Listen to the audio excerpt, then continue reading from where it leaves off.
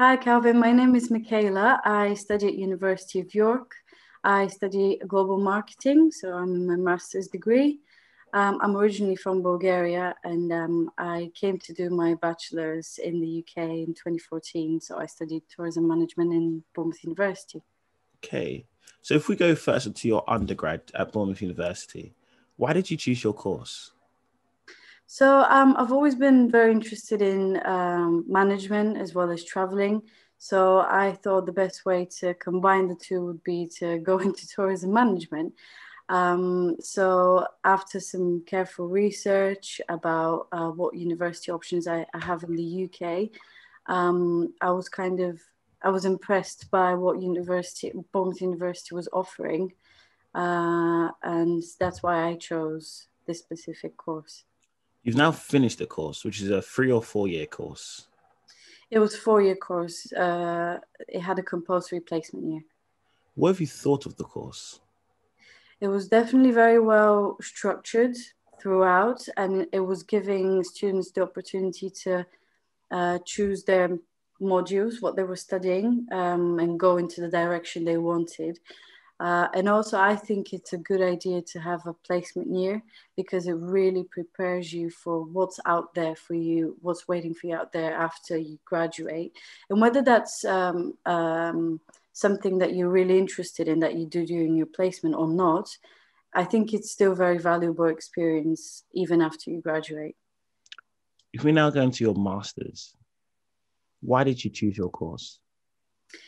After I finished my bachelor's degree, I worked at Bournemouth University actually for 2 years in a full-time role, and my role kind of consisted of supporting students go abroad to do study or work abroad.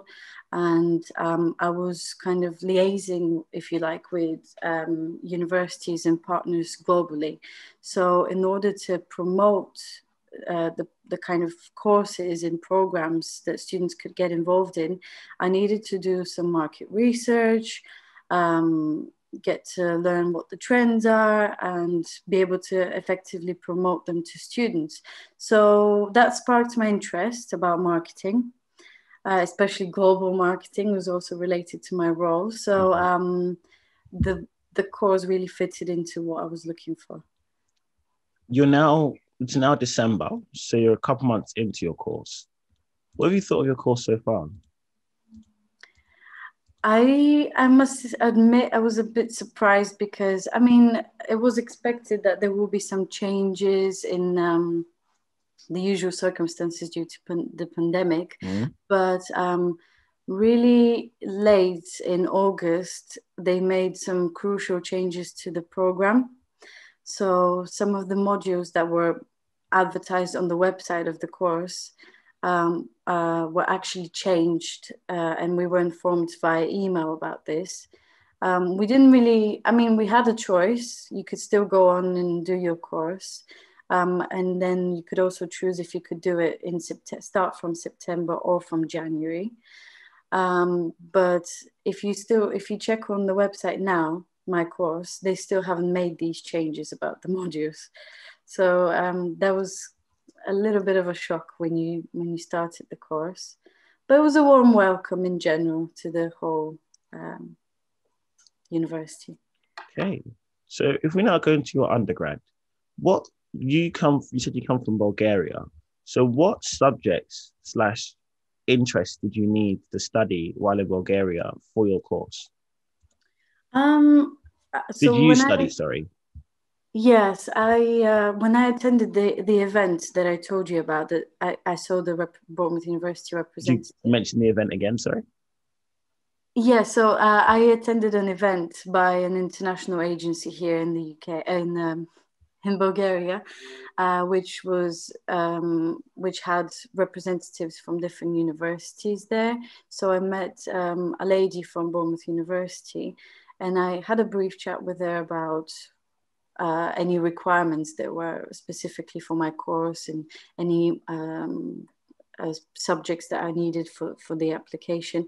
She said it was fine if I just had my language exams, but my personal interests have always lied in actually languages, history, and uh, PE. I'm a very active person, and I think it's actually quite helped me in one way or another with my course and my time at university in general. Okay. And if you were to talk to Bulgarian slash English UK students, what do you think the best A levels slash subjects are for your course? I think definitely business.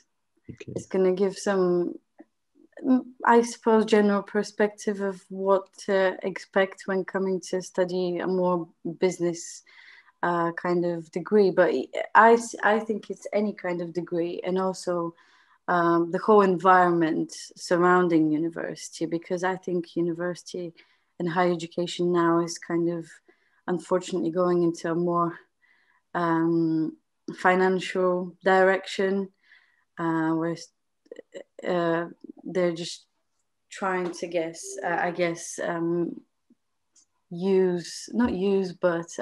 attract more students, because there's a couple of big events, as we know, Brexit and pandemic, that have caused some major disruption. Okay. If we talk about your placement year, where was it? How long was it? And how was it? So my placement year was in Southampton. I worked for Norwegian Cruise Line for just over a year. I found the placement on Bournemouth University's careers platform, My Career Hub. It was really easy to find. It was just being advertised. And then I got in touch, sent my cover letter, my CV, and I had an assessment day in Southampton. And just a few days later, I was offered the job, which was, I think that was back in April or March. So I was still in my studies in my second year. And then I started straight after my very last exam, actually. So I started in June and worked until the end of June next year. It was very tough, I must say. You go into a job that you've never done in your life before, and you have to use all the knowledge that you've gained from the beginning of your course.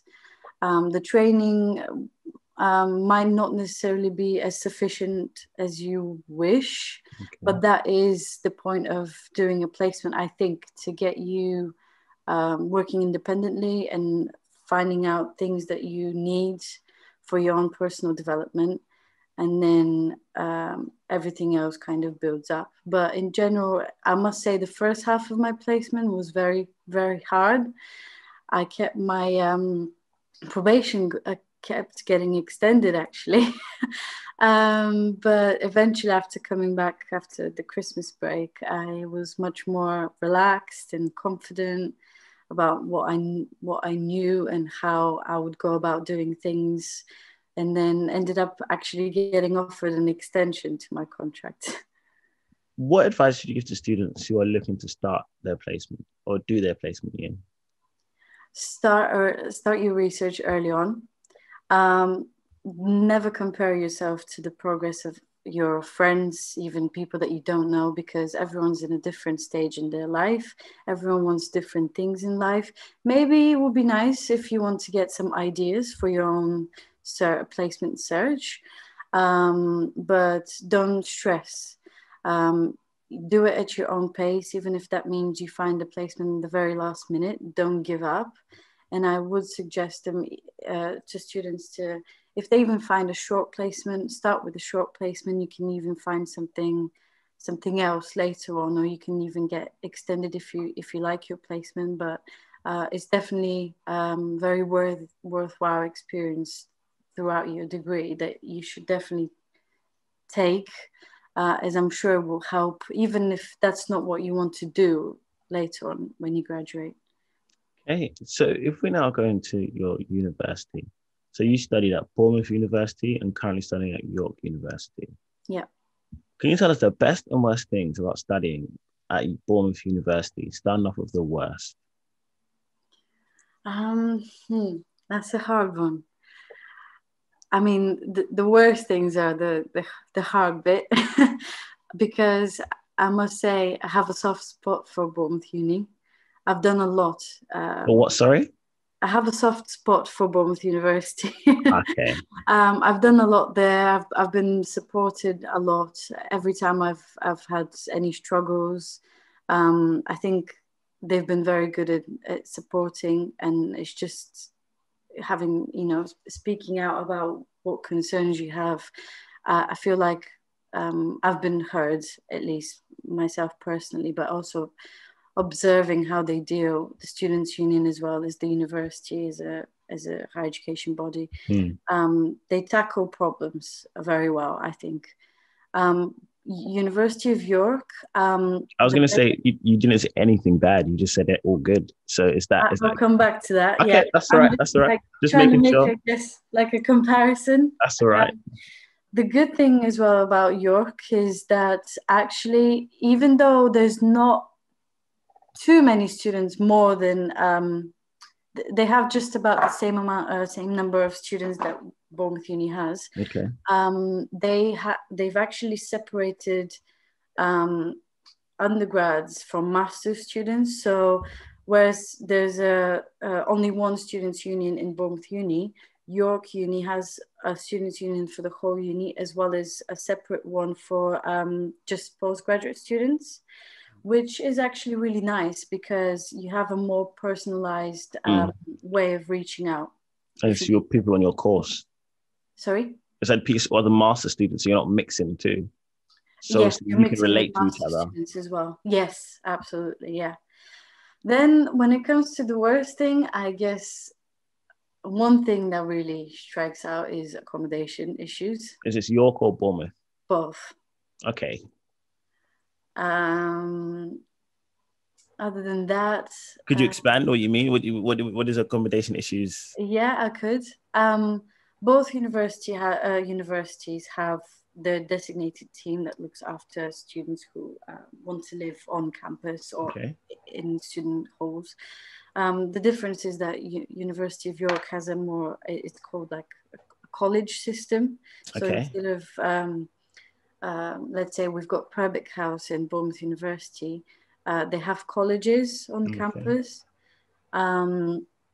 And most of, I think they are run by the university, but it's just the whole organization of how students have been moving in and the support that they've been getting, or that they've been asked to just it's kind of like I've heard people say that they feel like they're getting almost feel like they're almost getting deprived from some of their civil rights, in the sense that especially during the pandemic they feel a bit trapped.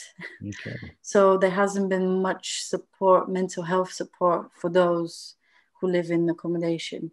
For Bournemouth Uni, I think that kind of stepped in later on with the help from Res Life and also the welfare coordinators. I'm not sure if that's the right name of the role, but I think the financial support in both universities is kind of lacking. A lot of students face this big challenge coming to university and having to scrape Kind of up everything figure they've got themselves out. to pay. Yeah. Okay. If we go now to your accommodation, where did you live in your first year at Bournemouth? I lived in Purbeck House actually. What was it like at Purbeck House? um, it had its reputation of being the loud place. However, I think that was in a good way. Positive for students because it was very easy to socialize. They had their own little events going on at the time, and I think it was really a really good place to start your university journey, especially as a fresher. You had your study room, you had your common room. There was a courtyard between the two blocks. And for me, it worked really well as a fresher. What kind of vibe is Purbeck? As you said, it's loud. So if we had the spectrum of party to chill slash revising, what side would it be more on, the party side or the chill or revising side? I think it's more the party side. And Okay. I don't want to make it sound like that's a bad thing, because there is a balance. Of course, you can't have a too loud party, I guess. But there is the Res Life team there, which consists of students who organize events for every student in the accommodation. So there's a little bit of everything for everyone. It's not just partying. If we go into your second year, where did you live? In my second year, I decided to do what I guess most students would do and just live in a house with your mates. So I lived with two other course mates, and we shared a house. What was it like going from Purbeck to a house? Oh wow, the stress was big, and I was one of those students who actually ended up in that trap of thinking I have to book a house for next year really, really early on. So we booked our house in January for moving. We had to move in August, and no one actually informed us of what steps we needed to take, whether we could get any accommodation support, even legal support, I guess, for some of the things that we had to do in terms of signing the contract, getting guarantors, because not all of us were British citizens. And I think as well, like sorting out utility bills, things like that. As a first, especially being an international student, it's a new thing, and you don't really get much support. So then you had your placement year, Yeah, and now you're in your master's. No, you would have had your final year. yeah. Where do you live in your final year? Well, I during my placement year, actually, I found that's when Res Life started to become bigger, and I was really interested in working for them. So I applied. I was the first applicant actually, and they offered me, instead of the as an assistant role, they offered me a leader role. And I was really happy to accept, which meant that I had to live actually in halls. Mm-hmm. So I chose to live in Purbeck House again. Okay. And if we go now to your York Masters, where are you living?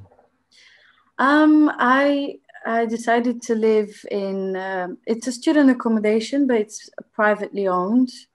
So yeah, I live in a student accommodation which is in the city center. It's not really on either of the campuses.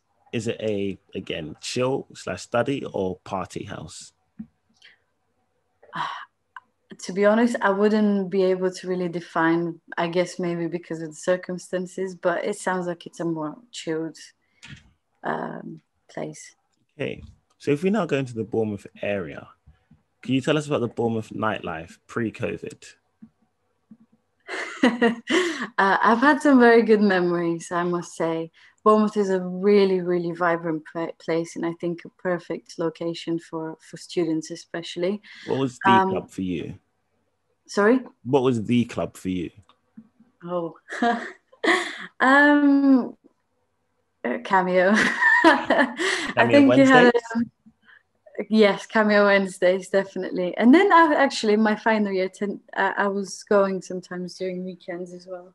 But it's just, it has all the rooms that you need if you get bored of any type of music. Mm. And anything else about the nightlife, or is there a lot? Is there a little? Said it was vibrant, so I'm guessing that means there's a lot. Um, there are a lot of clubs, yeah. But I guess that's the main thing to do. I just clubbing, and there's loads of takeaway places. The streets, especially around the halls, are full of them, so you've got plenty of choice for that. If we go into the shops, is it more local shops or more chain shops? For myself, for shopping, you mean? Yeah, so just this is general shopping. Or is it a good mix? It's a good mix, I would say, yeah. Okay. Yeah. And if we go into, as you said, the kind of restaurants, is it more chain shops or more local shops? I was trying more local shops, I think. Okay.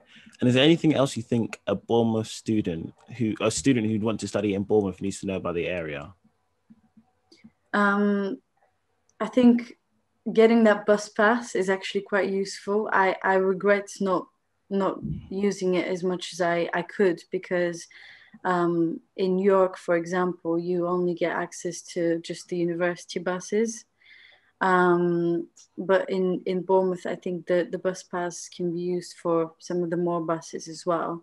Mm-hmm. And you can actually go to some really interesting places around Bournemouth as well. So there's a lot to see and do. And even though Bournemouth is a small town, and yes, there's things that could be improved, apart from just having to offer clubbing to students. I think there's a lot more that students can do and see.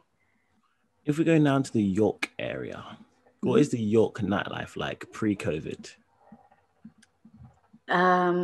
I've heard it's good. I haven't experienced it myself because I just moved in September, this September, so I don't really have much experience for that. But as far as I know, there's not so many clubs there, and all the clubs are mainly situated in the city centre. Mm-hmm. But it's a great vibe because York is kind of like a mixture of students as well as young professionals. Okay. So it has a good vibe. There's more contemporary places and cafes and bars that you can chill, not just clubs. Nightclubs. So I was Yeah. going to say, so as same question for Bournemouth, what is the shops more, chain or local? Um, I think there's more chains. Yeah, Okay. And definitely. restaurants? Um, yeah, there's definitely more chains. Like now, especially, is good that they have chains like Nando's, a big student favorite. Mm. And I think that's what attracts students the most. They don't think about how much money they would spend on the meal, even though it might be very Expensive. expensive. But the fact that it's Nando's It's Nando's. eliminates all the other options. And is there anything else you think Bournemouth, York, students who want to study in York would need to know about the area? Um, yes, I think there's one thing that they can definitely improve, for students just coming, new students coming to University of York. Something that actually Bournemouth did quite well when I joined was that they held workshops for new students, especially international students, introducing them to the UK culture, as well as I remember very well there was a workshop on what kind of shops you can shop in, kind of like putting a benchmark on how much things cost. Like a So to it do, gives like you a an idea. walkthrough in a way. Yeah, it gives you an idea of where you can go shopping, how expensive it is. And in York, I wouldn't say they prepare you that well, for that. And many students just go to their local shops wherever they might be, and it could be quite expensive. So my advice to students coming to York would be wary of that. Maybe ask people, watch some vlogs, student blogs as well, and that will help them. What general advice would you give to students about to study at university? Sorry, can you repeat that again? What general advice would you give to students about to study at university? Well, go for it. I mean, it's become very controversial now about how helpful would actually be with your career in the future. But I think it's a great experience, socially as well as professionally. It would prepare you for life after university with a lot of building up on a lot of your interpersonal skills, which are incredibly important for any job these days. But if there's something in specific that you're interested in, like maybe you want to do arts or finances or architecture, just go and do that. Don't go and do something completely different, because you might, chances are you might regret it and not like it, even though you could always change it. So Um, That's all right. I would say it's never a time wasted. You can always take something from it. What advice would you give to students about to study at Bournemouth University? Oh wow, there's so many things that you can get involved in, and I was quite impressed and a little bit overwhelmed. But as long as you make a plan of things that you like and maybe want to research a bit more and to help you get yourself involved in all these activities, I think it's a good approach to joining any university. Like check what sports they have, what social clubs and activities, events as well, volunteering. Get involved in as much as you can. What advice would you give to students about to study at York University? Um, do open days, definitely. Especially the virtual open days help because you can keep the recording, I mean, the chat that you have, or even if you haven't joined on the day, you can go back to the chats and see what people have been asking, or you can get in touch directly with academics as well. And finally, what advice would you give to students about to study your course at university? University of York. You, Or... let's say both universities, so your undergrad and your postgrad. I think before going into either of the courses, make sure you kind of get a general idea of what's involved in the course, what kind of modules you'll be studying, and watch the news, watch YouTube, check some of the relevant, I don't know, some of the relevant information that's even being shown on Instagram, because there's so much being advertised about things that you don't even realize that you will be studying. So all of these things will really help with your course, and it's not just the dry theory. Okay, you chose studying in the UK over studying in Bulgaria. What path you to make this choice? Don't want to make it sound like it's really bad here, but I think it's the quality of the education. The fact that it's so well organized and managed in the UK has always been a dream of mine to come here. Okay. At this point, I let students have what I like to call a free for all. You can say what you like about what you want. You can give advice. You can say something smart. You can say something dumb. You can put your acts. Literally, the floor is yours. Oh wow. um, I think I'm going to use one example of something that I did that I thought at the time was quite crazy. Maybe not so much, but it's just to give an example to other students or prospective students, to not be scared about trying new things. I remember when I was in my first year, I was a week in to my degree, and I had been researching about this Performing Arts Society at Bournemouth Uni, and I had no clue about what this meant. I knew that always wanted to take up acting or something like that, but I never had any experience in it. So when I came, I knew that there were being auditions being held. And the next day after the auditions, I was supposed to travel with my course on a field trip. So I packed my suitcase. I was ready to go to my friend's house to get ready for the next day for traveling. And on the way, I was actually on the bus, and I thought to myself, do you know what? I'm actually going to go to the auditions.